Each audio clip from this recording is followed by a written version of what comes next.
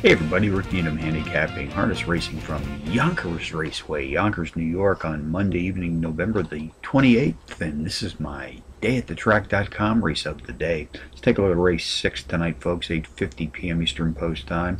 This is a claiming allowance event with Pacers racing for a purse of $13,000.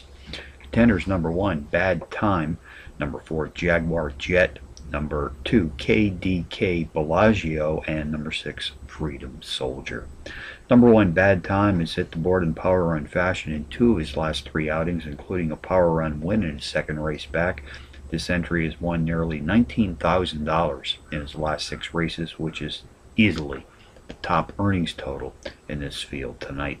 Number 4, Jaguar Jet, a 6-to-1 shot. The overall speed and pace profile leader in this field this evening has posted a pair of power run place finishes in his last 3 starts.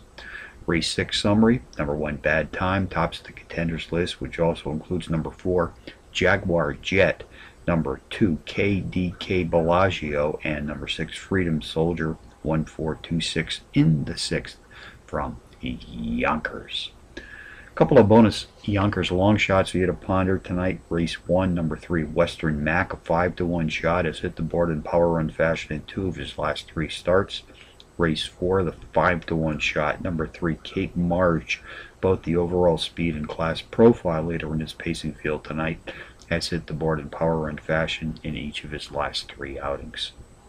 So from Yonkers on a Monday night, Rick Needham for dayatthetrack.com, reminding you as always to please bet with your head, not over it.